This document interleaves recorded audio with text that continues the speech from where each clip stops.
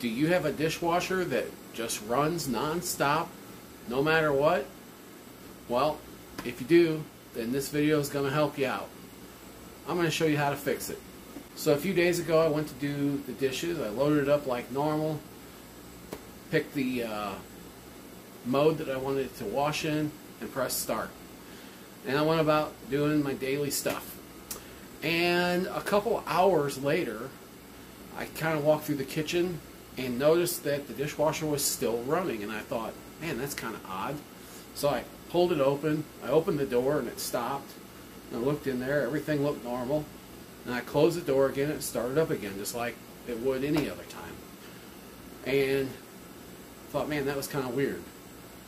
So I kept doing my daily stuff, went out in the garage, worked on some stuff, came back in about an hour and a half later, and the dishwasher was still running. So at that point, I knew something was going on.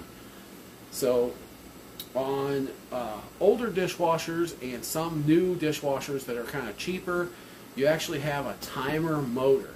And it's a part in there that actually has a mechanical timer that turns, and there's ways you can check that. Well, on these newer ones, it does not have a timer motor, it has a circuit board. So I'm going to show you how to figure out if your circuit board is bad or something else is going on. First thing is if you go to open, if your dishwasher is running constantly and you go to open the door and it doesn't stop, then you're probably looking at a door switch issue, because there's a switch on the latch on the door that tells the machine that the door's open and to stop running. But if your machine's just running non-stop, that's where your timer motor comes in. So let me show you what we got. The first step to repairing any appliance is to make sure it doesn't have power. So on a dishwasher, most of them are hardwired in, so you need to go to your breaker box and find the breaker that's labeled for your dishwasher and turn it off. Then when you come back up, you want to make sure that the machine's turned off by opening the door and making sure that it doesn't come on when you press the buttons. So my dishwasher is a Frigidaire. It's a newer model, and it's got the controls right up here on the top of the door. So it's a digital controls. Now I've already taken mine apart to diagnose the problem, and I've kind of put it back together without the screws just so we could get through this really quick, because I hate it when a video goes too long. First thing, you're going to lower the door. There's going to be 4 Phillips head screws, 2 on this side, 2 on this side, and you're just going to take those out, and that is going to loosen the front panel. And to take this front panel off, once you've got those 4 screws, you push down and pull it out. That's simple. Now, the next thing you're going to do is we're gonna need to get this part here out.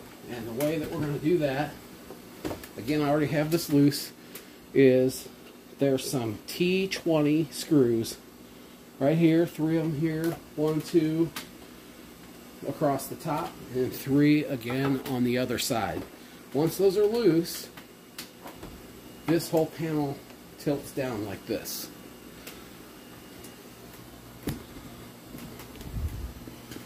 Now once you've got this panel tilted down, get yourself a little kitchen chair here so you can sit this on your knees. There's going to be 2 screws, a Phillips here and a Phillips over here. This tab on the front is just clicks in, so you can just pop that up and pull this out from here. Then when you open this up, your wire harness, there's a grommet here, tucks into this little tab. Just pull that cover out. We don't need that right now. Like I said, I had this kind of loosely in here. So this is what it's going to look like when you open it up. This ribbon cable, this just pulls out. This one just pulls out. This just pulls out. This pulls out. And then you got these 2 connections over here that pull out. Now once you got that loose, you're going to have this loose from the machine. So once we've got this out, you're going to have a couple of screws around the sides, Phillips screws, no big deal. Just unscrew those screws, and then take your circuit board loose from the panel. Now, with the timers and stuff, you can take a multimeter and run a bunch of tests and figure out what's not working. With the circuit boards, 99% of the time, you're going to be able to find a physical problem with the board. So if you guys can look, this side looks fine. We flip it over, and this is our issue right here. So this area has been subjected to heat. The biggest killer of any kind of circuit board or electronic device is heat. So you see how the rest of this is even color, it's nice and green, there's really no problems. But then when we get to this spot here, we've got a big brown spot where it's overheated. And I'm going to show you the new circuit board so you can kind of see the difference. So that being said, that's really all the diagnosis there is to these digital ones. You're looking for an arc mark or a heat mark or something like that. So here's the new one. Different color, but we've ordered this through an appliance repair place here in town, and they say this is the replacement. I hope they're correct. Either way, this is what we're working with. But you can see that the new board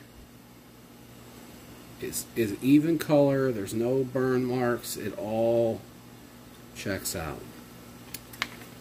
So that's it. And to put this in, you just reverse your install or reverse your removal. You're going to screw this back onto the board, plug your things in, and hook it all back up, and you're good to go. Hope I helped somebody out.